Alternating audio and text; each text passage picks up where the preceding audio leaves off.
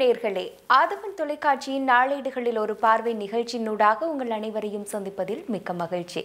இன்றைய நாள் 6/12/2019 வெள்ளிக்கிழமை மலர்ந்திருக்கின்ற இந்த நாள் உங்கள் அனைவருக்கும் சுபிட்சமான நாளாக அமைய வேண்டுமென வாழ்த்துக்களை தெரிவித்துக் கொண்டு இன்றைய நாளில் வெளியாகியுள்ள பத்திரிகைகள் எவ்வாறான செய்திகளை சுமந்து வந்திருக்கின்றன என்பது குறித்து விரிவாக பார்க்கலாம். அந்த வகையில் முதலாவதாக வீரகேசரி பத்திரிகையை வெளியாகியுள்ள செய்திகளை பார்க்கலாம். அந்த வகையில் எதிர்க்கட்சி தலைவராக சஜித் ஐக்கிய தேசிய கட்சியின் பாராளுமன்ற குழு கூட்டத்தில் தீர்மானம் என்ற தலைப்பில் பிரதான செய்தி பிரசுரமாக இருக்கின்றது. எதிர்க்கட்சி தலைவராக சஜித் பிரேமதாசவை நியமிப்பதற்கு ஐக்கிய தேசிய கட்சியின் பாராளுமன்ற குழு தீர்மானித்துள்ளது. கட்சியின் தலைவரும் முன்னாள் பிரதமருமான ரணில் விக்ரமசிங்கவினால் முன்மொழியப்பட்ட இந்த யோசனைக்கு கட்சியின் பாராளுமன்ற குழு அங்கீகாரம் வழங்கியுள்ளது. கட்சியின் தலைவரும் முன்னாள் பிரதமரும் ரணில் விக்ரமசிங்க தலைமையில் நேற்று பிற்பகல் 3:30 மணியளவில் கட்சியின் தலைமையகமான சிறிகொத்தாவில் பாராளுமன்ற குழு கூட்டம் இடம்பெற்றது. இதன் போதே இந்த தீர்மானம் எடுக்கப்பட்டதுடன் கட்சியின் தலைவர் பதவி தொடர்பிலோ ஏனைய பதவிகள் குறித்தோ நேற்றைய கூட்டத்தில் ஆராயப்படவில்லை. இதனால் கட்சியின் தலைவர் பதவி தொடர்ந்தும் ரணில் விக்ரமசிங்கவிடமே உள்ளது என அந்த செய்தி விரிவாக செல்வதை காணக்கூடியதாக இருக்கின்றது. நடைபெற்று முடிந்த ஜனாதிபதி தேர்தலை தொடர்ந்து எதிர்க்கட்சி தலைவர் பதவியை யாரிடம் வழங்குவது என்பதில் இழுபறி நிலை காணப்பட்டிருந்தது. அதற்கமைய சஜித் பிரேமதாசவிற்கு எதிர்க்கட்சி தலைவர் பதவியை வழங்க வேண்டுமென பலர் சபாநாயகருக்கு கடிதம் மூலம் கோரிக்கை விடுத்திருந்தனர். அத்துடன் ரணில் விக்ரமசிங்கவிடமே எதிர்க்கட்சி தலைவர் பதவியை வழங்க வேண்டும் எனவும் கோரிக்கைகள் வலுப்பெற்றிருந்தது. இந்த நிலையில் எதிர்க்கட்சி தலைவரை சஜித் பிரேமதாசவிற்கு வழங்குவதாக ஒரு மனதாக தீர்மானிக்கப்பட்டுள்ளமையை காணக்கூடியதாக இருக்கின்றது. இனி மற்றும் ஒரு செய்தியாக அரசியல் தீர்வு அபிவிருத்தி விடயங்களில் அரசாங்கத்துடன் பேசுவதற்கு தயார். அமெரிக்க தூதுவருடனான சந்திப்பில் சம்பந்தன் எடுத்துரைப்பு என்ற தலைப்பில் இன்னும் ஒரு செய்தி பிரசுரமாக இருக்கின்றது. எமது மக்களின் அரசியல் தீர்வு விடயம் குறித்து மக்களுக்கான அபிவிருத்தி வேலைத்திட்டங்கள் தொடர்பிலும் புதிய அரசாங்கத்துடன் பேச்சுவார்த்தைகளை முன்னெடுக்க நாம் எப்போதும் தயாராகவே இருக்கிறோம் என்று அமெரிக்க தூதுவர் அலைனா டப்ளிஸுடனான சந்திப்பின் போது தமிழ் தேசிய கூட்டமைப்பின் தலைவர் சம்பந்தன் தெரிவித்துள்ளார். பொறுப்புக்கூறல் விடயத்தில் இலங்கை அரசாங்கமானது பல்வேறு வாக்குறுதிகளை சர்வதேச சமூகத்திற்கு வழங்கியுள்ளது. இந்த வாக்குறுதிகளில் இருந்து பின்வாங்குவதானது வாக்குறுதிகளை நிறைவேற்ற தயாராக இல்லை என்பதனையே எடுத்துக்காட்டும். அது மாத்திரமல்லாது இந்த வாக்குறுதிகளில் பின்வாங்குகின்றமையானது இலங்கை அரசாங்கம் சர்வதேச பிரகடனங்களை தன்னிச்சையாக மீறுகின்றமையை எடுத்துக்காட்டும் என்றும் சம்பந்தன் சுட்டிக்காட்டியுள்ளார். தமிழ் தேசிய கூட்டமைப்பின் தலைவர் சம்பந்தன் இலங்கை மற்றும் மாலைத்தீவுகளுக்கான அமெரிக்க தூதுவர் அலைனா டப்ளிஸினை நேற்று கொழும்பில் சந்தித்து கலந்துரையாடல் ஒன்றை முன்னெடுத்திருந்தார். இந்த சந்திப்பில் சம்பந்தன் மேலும் கூறுகையில் நடைபெற்று ஜனாதிபதி தேர்தலில் தமிழ் அரசியல் கட்சிகளின் தேர்தல் பகிஷ்கரிப்பு மற்றும் தமிழ் வேட்பாளர்கள் ஒருவருக்கு வாக்களித்தல் போன்ற கோரிக்கைகள் முன்வைக்கப்பட்டிருந்த போதும் தமிழ் தேசிய கூட்டமைப்பு மாத்திரமே தமிழ் மக்களை ஐக்கிய தேசிய கட்சியின் ஜனாதிபதி வேட்பாளர் சஜித் பிரேமதாசவிற்கு வாக்களிக்குமாறு பகிரங்கமாக கோரியிருந்தது. அத்தகைய கோரிக்கையை தமிழ் மக்கள் அங்கீகரித்திருந்தமையை தேர்தல் முடிவுகள் வெளிக்காட்டியிருந்தன. எனினும் தமிழ் தேசிய பிரச்சினை குறித்து தொடர்ச்சியாக நாம் வலியுறுத்தி வருகிறோம். தேசிய பிரச்சினைக்கு துரிதமாக தீர்வு காண வேண்டியதன் தேவை உள்ளது. தமிழ் மக்களுக்கும் சுய மரியாதையுடனும் தன்மானத்துடனும் தமது நாளாந்த பிரச்சினைகள் தொடர்பில் தாமே முடிவெடுக்கக்கூடிய வகையிலான ஓர் அரசியல் தீர்வை அரசியல் அமைப்பொன்றின் மூலமாக அடைவதே எமது நோக்கமாகும். அதற்காகவே புதிய அரசியல் யாப்பை உருவாக்க நாம் தொடர்ச்சியாக வலியுறுத்தி வருகிறோம் என அந்த செய்தி விரிவாக செல்வதை காணக்கூடியதாக இருக்கின்றது. இனி மற்றும் ஒரு செய்தியாக சீனா, இந்தியா உள்ளிட்ட பலம் வாய்ந்த நாடுகள் இலங்கையின் இறையாண்மைக்கு மதிப்பளித்து முதலீடுகள் செய்யலாம். ஜனாதிபதி கோட்டாபய ராஜபக்ஷ அழைப்பு என்ற தலைப்பில் இன்னும் ஒரு செய்தி பிரசுரமாக இருக்கின்றது. சீனா, இந்தியா உள்ளிட்ட பலம் வாய்ந்த நாடுகள் இலங்கையின் தனித்துவம் மற்றும் இறையாண்மைக்கு மதிப்பளிப்பதுடன் நம்பிக்கையின் அடிப்படையில் முதலீடுகளை மேற்கொள்வதற்கும் முன்வர வேண்டும் என்று ஜனாதிபதி கோட்டாபய ராஜபக்ஷ அழைப்பு விடுத்திருக்கிறார்.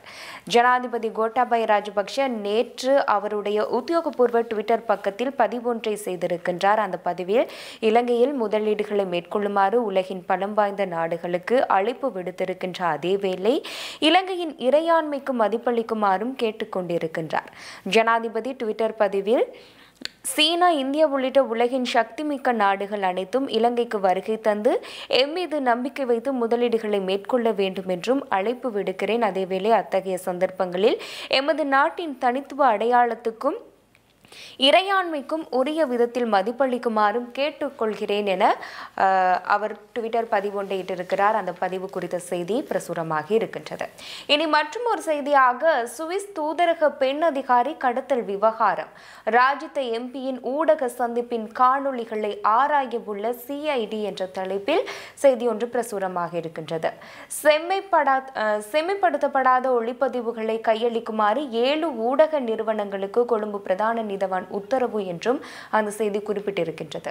கொழும்பில் உள்ள சுவிட்சர்லாந்து தூதரகத்தில் கடமையாற்றும் உள்நாட்டு பெண் அதிகாரியான கானியா ஃபெனிஸ்டர் பிரான்சில் கருவாத்தோட்டம் புனித பிரிட்ஜெட் கன்னியார் மட பாடசாலைக்கு அருகில் வைத்து கடத்தப்பட்டதாக கூறப்படுகிறது. வெள்ளைக்காரில் அடையாளம் தெரியாதவர்கள் கடத்தப்பட்டதாக கூறப்படும் சம்பவம் தொடர்பில் முன்னாள் அமைச்சர் ராஜித சேனாரத்ன வெளிப்படுத்திய விடயங்கள் தொடர்பில் விசாரணைகளின் அவதானம் திரும்பியுள்ளது. இந்த கடத்தல் விவகாரம் தொடர்பில் விசாரணைகளை முன்னெடுக்கும் சிஐடியின் மனித படுகொலை விசாரணை பிரிவினர் முன்னாள் அமைச்சரின் ஊடக சந்திப்பின் காணொளிகளை ஆராய தீர்மானித்துள்ளனர். அதன்படி விசாரணை அதிகாரி பிரதான போலீஸ் பரிசோதகர் ரஞ்சித் முனசிங்க நேற்று கொழும்பு பிரதான நீதவான் நீதிமன்றில் இடையிட்டு மனு ஒன்றினூடாக முன்னாள் அமைச்சர் ராஜித சேனாரத்னவின் ஊடக சந்திப்பு குறித்து செய்தி வெளியிட்ட 7 ஊடக நிறுவனங்களிடம் உள்ள அந்த ஊடக சந்திப்பின் செம்மைப்படுத்தப்படாத ஒளிப்பதிவுகளை பெறுமாறு கோரிக்கை முன்வைத்தார். இந்த நிலையில் சிஐடி விசாரணைகளுக்காக கோரும் அந்த ஒளிப்பதிவுகளை வழங்க கொழும்பு பிரதான நீதவான் லங்கா ஜெயரத்ன 7 ஊடக நிறுவனங்களுக்கு நேற்று உத்தரவிட்டார். இந்த விவகாரத்தில் பாதிக்கப்பட்டதாக கூறப்படும் பெண் தொடர்பில் ராஜித சேனாரத்ன கடந்த 2ஆம் திகதி விசேட ஊடகவியலாளர் சந்திப்பை நடத்தி விடயங்களை வெளிப்படுத்தியுள்ளார். குறித்த பெண்ணின் தற்போதைய நிலை தொடர்பில் அதன் போது அவர் கூறியுள்ளார், பாதிக்கப்பட்டதாக கூறப்படும் பெண் இன்னும் எமக்கு வாக்குமூலம் அளிக்கவில்லை. அப்படியான நிலையில் அப்பெண்ணின் தற்போதைய நிலை, அவருக்கு என்ன நடந்தது என்பது உள்ளிட்ட சில விடயங்களை ராஜித சேனாரத்ன ஊடகத்தில் தெரிவித்திருப்பதாக குறிப்பிடப்படுகின்றது. ஆகவே அந்த ஊடக காணொளிகளை பெற்றுக்கொள்வதற்கு நேற்றைய தினம் நீதவான் நீதிமன்றம் உத்தரவு பிறப்பித்திருக்கிறது. இனி மற்றும் ஒரு செய்தியாக ஜனாதிபதி ஆணைக்குழுவை அமைத்து என் மீதான குற்றச்சாட்டுகள் குறித்து விசாரியுங்கள், ஜனாதிபதிக்கு ரிஷாட் பதியுதீன் கடிதம் என்ற தலைப்பில் இன்னும் ஒரு செய்தி பிரசுரமாகி இருக்கிறது. என் மீதான குற்றச்சாட்டுகள் குறித்து ஜனாதிபதி ஆணைக்குழு ஒன்றினை அமைத்து விசாரணை நடத்த வேண்டும் என்று கோரி அகில இலங்கை மக்கள் காங்கிரசின் தலைவரும் முன்னாள் அமைச்சருமான ரிஷாட் பதியுதீன் ஜனாதிபதி கோட்டாபய ராஜபக்ஷவுக்கு கடிதம் ஒன்றை அனுப்பி வைத்துள்ளதாக தெரிவிக்கப்படுகிறது. அந்த கடிதத்தில் இலங்கை ஜனநாயக சோசலிச குடியரசின் ஜனாதிபதியாக நியமனம் பெற்றுள்ள தங்களுக்கு முதலாவதாக என்னை பிரதிநிதித்துவப்படுத்தும் அகில இலங்கை மக்கள் காங்கிரஸ் உறுப்பினர்களின் மனமார்ந்த வாழ்த்துக்களை தெரிவித்துக் கொள்கிறேன். நாட்டில் ஏற்றுக்கொள்ளப்பட்ட அரசியல் கட்சியின் தலைவரான என்னை இலக்கு வைத்து நான் செய்யாத எனது நடவடிக்கைகள் குறித்து பல்வேறு இரத்திரனியல் அச்சு மற்றும் சமூக ஊடகங்கள் மூலம் பொதுமக்களுக்கிடையில் ஆதாரமற்ற பொய்யான குற்றச்சாட்டுகளை பரப்புவதன் மூலம் குறுகிய அரசியல் நோக்கங்களை அடையவும் இனவெறியை தூண்டவும் சிலர் முயற்சிக்கின்றனர் என்பதை மிகுந்த வருத்தத்துடன் தெரிவித்துக் கொள்கிறேன். முன்னைய அரசாங்கத்தின் அமைச்சராக பணியாற்றிய போது என்னை இலக்கு வைத்து அவர்கள் என் மீது சுமத்திய குற்றச்சாட்டுகளில் வில்பத்து சரணாலயம் அளிக்கப்பட்டு முஸ்லிம்களை மீள்குடியமர்த்தல் மற்றும் பயங்கரவாதி சஹ்ரானுடனான தொடர்புகள் ஆகியவை அடங்கும். அந்த குற்றச்சாட்டுகளில் எந்த ஒரு உண்மையும் இல்லாமல் குறுகிய நன்மைகளை பெறும் நோக்கத்துடன் புனையப்பட்ட குற்றச்சாட்டுகள் என்பதை நான் உங்களுக்கு தெரிவிக்க விரும்புகிறேன். மேலும் உயிர்த்த ஞாயிறு பயங்கரவாத தாக்குதலுக்கும் எனக்கும் தொடர்புள்ளது என்ற குற்றச்சாட்டு தொடர்பாக பாராளுமன்ற தெரிவுக்குழு விசாரணை நடத்தியதோடு போலீஸ் விசாரணையின் போது நான் நிரபராதி என்று கூறி அப்போது பதில் கடமையாற்றிய போலீஸ் மா அதிபர் சபாநாயகருக்கு ஒரு அறிக்கையை சமர்ப்பித்திருந்தார். ஆனால் இவர்கள் இந்த தலைப்புகளை பலமுறை தவறாக சித்தரித்துள்ளனர் என்றும் இது ஒரு சேறு பூசும் திட்டமாக கொண்டு செல்லப்படுவதாகவும் அவர் அந்த கடிதத்தில் குறிப்பிட்டிருக்கிறார். ஆகவே ஜனாதிபதி ஆணைக்குழுவை அமைத்து அவர் மீதான குற்றச்சாட்டுகளை விசாரணை செய்யுமாறும் அவர் வலியுறுத்தியிருக்கின்றார்.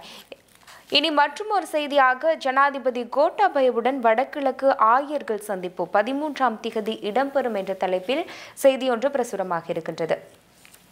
தாமரைக்கேணி வடக்கு கிழக்கு மாகாணங்களின் ஆயர்கள் நால்வரும் ஜனாதிபதி கோட்டாபய ராஜபக்ஷவை எதிர்வரும் 13ஆம் திகதி சந்தித்து கலந்துரையாட உள்ளனர். இதற்கான ஏற்பாடுகள் மேற்கொள்ளப்பட்டுள்ளதாக மட்டக்களப்பு மறைமாவட்ட ஆயர் பேரூர் திரு ஜோசப் பொன்னையா ஆண்டகை தெரிவித்தார். அவர் இது பற்றி கூறுகையில், புதிதாக பதவியேற்றுள்ள ஜனாதிபதி கோட்டாபய ராஜபக்ஷ நாட்டு மக்கள் அனைவரையும் ஒன்று சேர்த்து அரவணை விருப்பம் காட்டுவது எமக்கு தெரிகிறது. அவர் ஊடகங்களுக்கு வழங்குகின்ற பேட்டிகளும் அறிக்கைகளும் அதனை உறுதிப்படுத்துகின்றன. இது தொடர்பாக நாட்டில் உள்ள கிறிஸ்தவ சமூகத்தினரும் அவருக்கு நல்ல பல ஆலோசனை வழங்க சித்தமாகியுள்ளோம். அதற்காக எங்களை சந்திப்பதற்கு எதிர்வரும் 13ஆம் திகதி நேரம் ஒதுக்கியுள்ளார். அன்றைய தினம் நாம் எதிர்நோக்குகின்ற பல பிரச்சனைகளை அவரிடம் முன்வைப்போம். நல்ல பலன் கிடைக்கும் என நம்புகிறோம். எமது தூதுக்குழுவுக்கு யாழ்ப்பாண மாவட்ட ஆயர் ஜஸ்டின் ஞான பிரகாசம் தலைமை தாங்குவார் என்றும் குறிப்பிட்டிருக்கிறார் அந்த செய்தி. இவை இன்றைய வீரகேசரி பத்திரிகையில் வெளியாகியுள்ள செய்திகளாக காணப்படுகின்றன. இனி அடுத்ததாக தினக்குரல் பத்திரிகையில் வெளியாகியுள்ள செய்திகளை பார்க்கலாம்.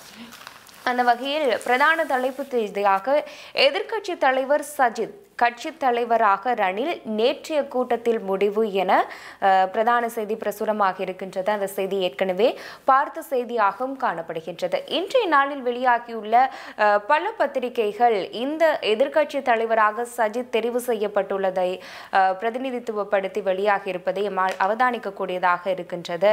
இனி மற்றும் ஒரு செய்தியை பார்க்கலாம். 200 போலீஸ் 17 இராணுவத்தை பாதுகாப்பிற்கு கேட்கும் ரணில் என்ற தலைப்பில் செய்தி ஒன்று பிரசுரமாக இருக்கிறது. முன்னாள் பிரதமரும் ஐக்கிய தேசிய கட்சியின் தலைவருமான ரணில் விக்ரமசிங்க தனது பாதுகாப்பிற்கு 200 போலீசாரையும் 17 இராணுவத்தினரையும் கோரியுள்ளார். இது தொடர்பாக அவர் பாராளுமன்ற செயலாளர் நாயகத்தினூடாக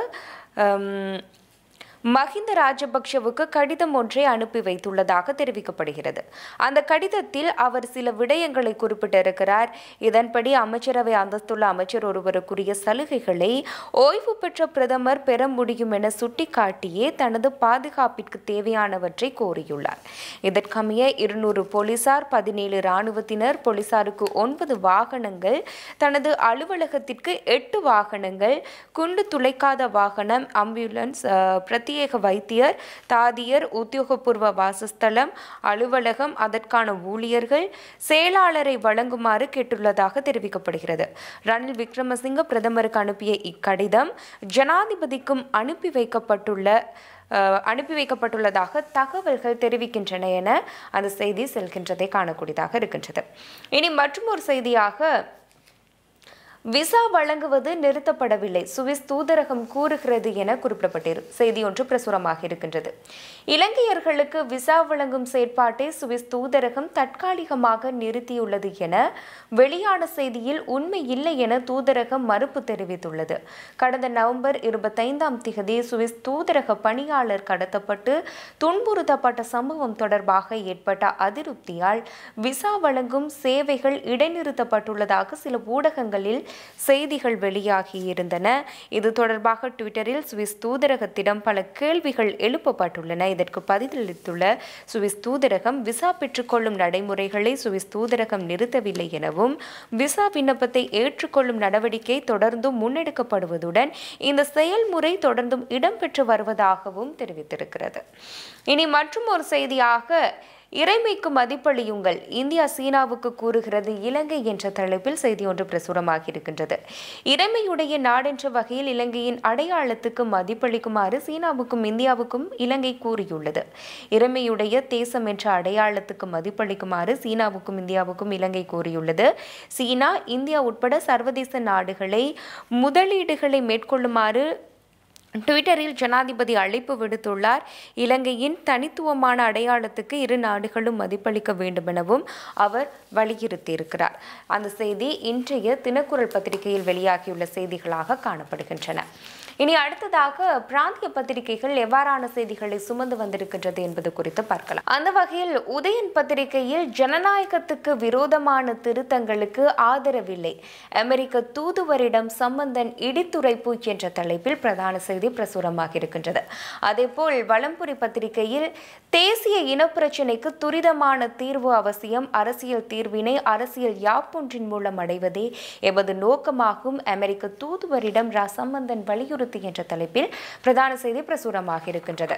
அதேபோல் காலை கதிர் பத்திரிகையை பொறுத்தவரையில் தமிழர் அபிலாஷைகள் உரிமைகளை எந்த சந்தர்ப்பத்திலும் விட்டுக்கொடோம் என்ற தலைப்பில் பிரதான செய்தி பிரசுரமாக இருப்பதை காணக்கூடியதாக இருக்கின்றது. இவை பிராந்திய செய்திகளாக காணப்படுகின்றன.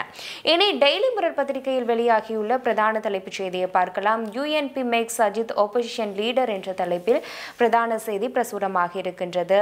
நேற்றைய பாராளுமன்ற குழு கூட்டத்தொடரில் சஜித் பிரேமதாசவை எதிர்க்கட்சி தலைவராக நியமிப்பதற்கு ஏகமனதாக தீர்மானிக்கப்பட்டிருந்தது. இருப்பினும் ஐக்கிய தேசிய கட்சியின் தலைவர் என்ற பொறுப்பு தொடர்ந்தும் முன்னாள் பிரதமர் ரணில் விக்ரமசிங்கவிடம் வசம் இருப்பதை காணக்கூடியதாக இருந்தது. இந்த செய்தியினை பிரதிநிதித்துவப்படுத்தி இன்றைய டெய்லி மிரர் பத்திரிகை பிரசுரமாக இருக்கின்றது.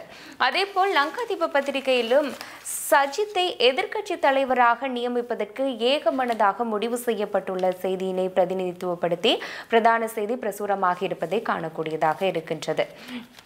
இனி மலையக செய்திகள் குறித்து அவதானம் செலுத்தலாம். அந்த வகையில் பெருந்தோட்ட சேவையாளர்கள் எதிர்கொண்டுள்ள பிரச்சினைகள், முதலாளிமார் சம்மேளனத்துக்கு கடிதம், இன்று பேச்சு என்ற தலைப்பில் பிரதான செய்தி பிரசுரமாக இருக்கிறது. பெருந்தோட்ட சேவையாளர்கள் எதிர்கொண்டுள்ள பிரச்சினை மற்றும் 25% சம்பள அதிகரிப்பு தொகையை அடிப்படை சம்பளத்தில் இணைத்தல் உள்ளிட்ட விடயங்கள் தொடர்பில் உடனடி கவனம் செலுத்துமாறு பெருந்தோட்ட சேவையாளர் காங்கிரசின் பொதுச் செயலாளர் சட்டத்தரணி மாரிமுத்து முதலாளிமார் சம்மேளனத்தின் பணிப்பாளருக்கு எழுத்து மூலம் வலியுறுத்தியுள்ளார். அத்துடன் இவ்விவகாரம் தொடர்பில் இன்று காலை 9 மணியளவில் முதலாளிமார் சம்மேளனத்தின் பணிப்பாளர் உள்ளிட்ட அதிகாரிகளை சந்தித்து பேச்சு நடத்த உள்ளதாக அவர் குறிப்பிட்டிருக்கிறார்.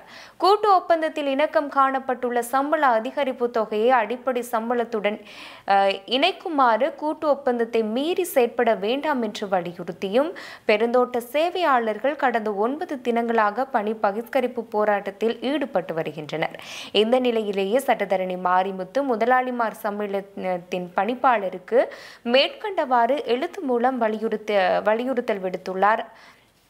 முதலாளிமார் சம்மேளனத்தின் வரையறைக்குட்பட்டதான 3 கம்பெனிகளை சேர்ந்த பெருந்தோட்ட சேவையாளர்களுக்கு அடிப்படை சம்பளத்தில் ஊழியர் சேமலாப நிதி, ஊழியர் நம்பிக்கை நிதி மற்றும் வைத்திய சகாய நிதி ஆகியவை கழித்தே வழங்கப்பட வேண்டும். ஆனால் 25% சம்பள உயர்வு அடிப்படை சம்பளத்துடன் இணைத்தே வழங்கப்பட இணங்கிய போதிலும் இது நடைமுறையில் செயற்படுத்தப்படவில்லை என்றும் அவர் குறிப்பிட்டிருக்கின்றார். இது தொடர்பாக 3 கம்பெனிகளுடன் 3 சுற்று பேச்சுவார்த்தைகள் இடம்பெற்ற போதிலும் அவற்றில் எந்த ஒரு இணக்கப்பாடும் எட்டப்படவில்லை. எனவே இதனை உணர்ந்து வெகு விரைவில் இதற்கான ஒரு காத்திரமான தீர்வை பெற்றுக்கொள்வதுடன் மீண்டும் சேவையாளர்கள் இயல்பு நிலைக்கு திரும்பவும் வழி சமைத்து கொடுக்கப்பட வேண்டியது கம்பெனிகளின் பொறுப்பாகும் எனவும் அவர் சுட்டிக்காட்டியிருக்கிறார்.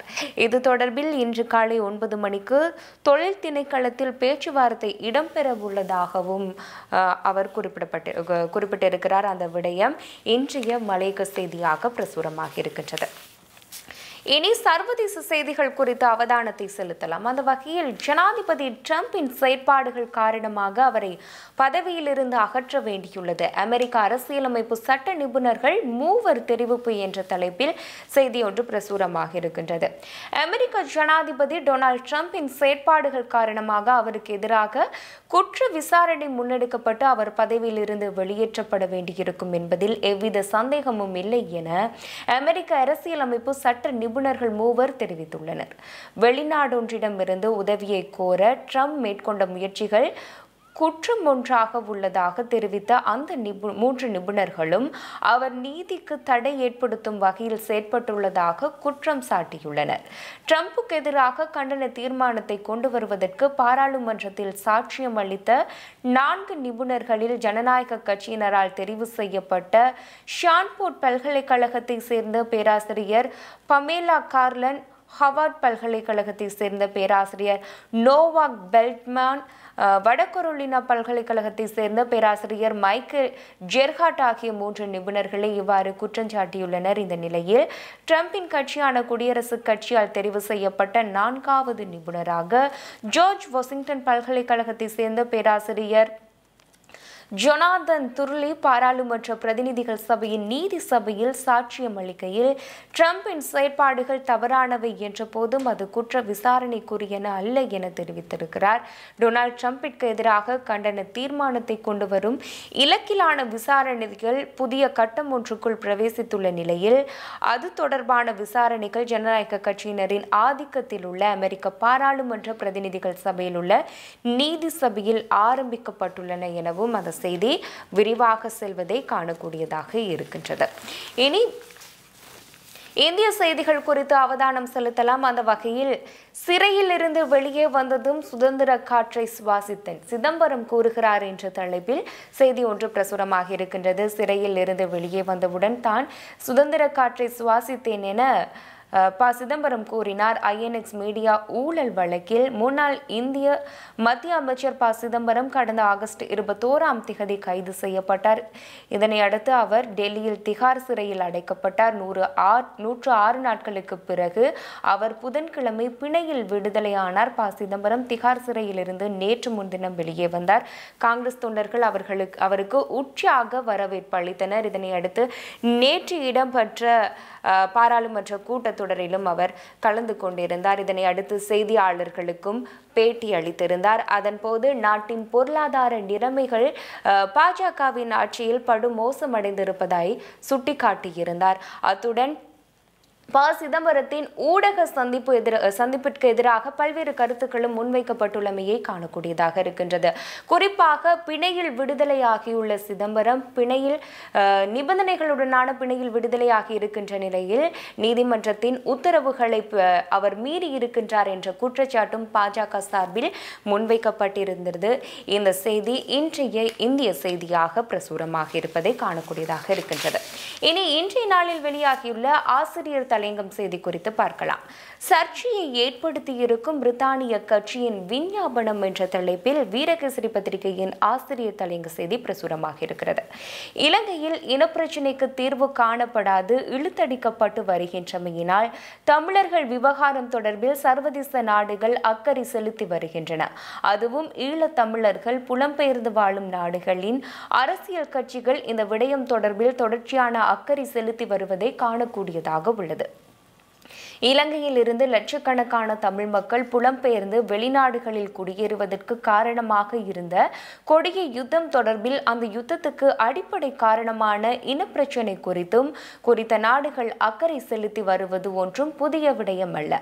பிரித்தானியா, கனடா, அமெரிக்கா, ஐரோப்பிய நாடுகள் உட்பட பல நாடுகள் ஈழத்தமிழர் விவகாரத்தில் அக்கறை செலுத்த வேண்டிய நிலை தொடர்ந்து வருகிறது. அங்கு வாழும் லட்சக்கணக்கான புலம்பெயர்ந்த தமிழ் மக்கள் அதற்கான அழுத்தங்களை அந்த நாடுகளின் அரசாங்கத்துகளுக்கும் அரசியல் கட்சிகளுக்கும் வழங்கி வருகின்றனர். இறுதி யுத்தத்தின் போது இடம்பெற்ற மனித உரிமை மீறல்கள் மற்றும் யுத்த குற்றச்சாட்டுகள் தொடர்பில் உரிய விசாரணைகள் நடத்தப்பட்டு பாதிக்கப்பட்ட தமிழ் மக்களுக்கு நீதி வழங்கப்பட வேண்டும் என்று ஈழத்தமிழர்கள் புலம்பெயர்ந்து வாழும் நாடுகள் தொடர்ச்சியாக வலியுறுத்தி வருகின்றன என அந்த செய்தி விரிவாக செல்வதை காணக்கூடியதாக இருக்கின்றது. இனி அடுத்ததாக தினக்குரல் பத்திரிகையில் வெளியாகியுள்ள ஆசிரியர் தலையங்கம் செய்தியை பார்க்கலாம். விசேட தேவையுடையவர்களை வலுப்படுத்தல் அவசியம் என்ற தலைப்பில் ஆசிரியர் தலையங்க செய்தி ஒன்று பிரசுரமாக இருக்கிறது. விசேட தேவையுடையவர்கள் சமூகத்தில் இருந்தும் ஓரங்கட்டி வைக்கப்படாமல் அவர்களுக்கு வலுவூட்டி ஏனையவர்களுடன் நடவடிக்கைகளில் பங்கேற்க வைப்பதற்கான செயற்பாடுகள் கடந்த நூற்றாண்டை விட இப்போது அதிகளவுக்கு முன்னெடுக்கப்படுகின்றனவென்று கூற முடியும். ஆயினும் இப்போது வறுமை கோட்டின் கீழ் உள்ள குடும்பங்களை சேர்ந்த விசேட தேவையுடையவர்கள் பல்வேறு பிரச்சினைகள் அழுத்தங்களுக்கு முகம் கொடுத்து வருகின்றனர் என கூற முடியும். விசேட தேவை என்பது ஆளொருவரின் நடமாட்டம், உணர்வு, செயற்பாடுகள் போன்றவற்றை மட்டுப்படுத்தும் உடல் அல்லது உள ரீதியான நிலைமையாகும். விசேட தேவையுடையவர்கள் எமது சுற்றாடலில் உள்ளனர். அத்துடன் எமது நாட்டில் இது பொதுவானதொன்றாக காணப்படுகிறது என அந்த செய்தி விரிவாக செல்வதை காணக்கூடியதாக இருக்கின்றது. இவை தினக்குரல் பத்திரிகையில் வெளியாகியுள்ள ஆசிரியர் தலைங்க செய்தியாகும். இனி இன்றைய நாளில் வெளியாகியுள்ள கேலி சித்திரம் குறித்து அவதானம் செலுத்தலாம். அந்த வகையில் மஹிந்த தேசப்பிரியவை பிரதிநிதித்துவப்படுத்தும் வகையில் இன்றைய கேலி சித்திரம் பிரசுரமாக இருக்கின்றது. ஒரு கையில் பதவி விலகல் அறிவிப்பும் மற்றொரு கையில் பொது தேர்தல் அறிவிப்பும் குறித்து இரண்டு கடிதங்களை வைத்திருப்பது போல் அந்த சித்திரம் வெளியாகியிருப்பதை காணக்கூடியதாக இருக்கின்றது. தேர்தல் திணைக்களத்தின் ஆணையாளர் மஹிந்த தேசப்பிரிய ஜனாதிபதி தேர்தலை தொடர்ந்து பதவி விலகுவதாக சபாநாயகருக்கு கடிதம் ஒன்றை அனுப்பியிருந்ததாக தெரிவிக்கப்பட்டிருந்த நிலையில் தற்போது பொது தேர்தல் குறித்த அறிவிப்புகளும் வெளியாகி இருக்கின்றன. இதனை பிரதிநிதித்துவப்படுத்தி இன்றைய கேலி சித்திரம் வெளியாகி இருக்கின்றது. இவை இன்றைய நாளேடுகளில் வெளியாகியுள்ள செய்திகளாக காணப்படுகின்றன. மற்றும் ஒரு சந்தர்ப்பத்தில் உங்கள் அனைவரையும் சந்திக்கும் வரை விடைபெறுகின்றேன். நன்றி.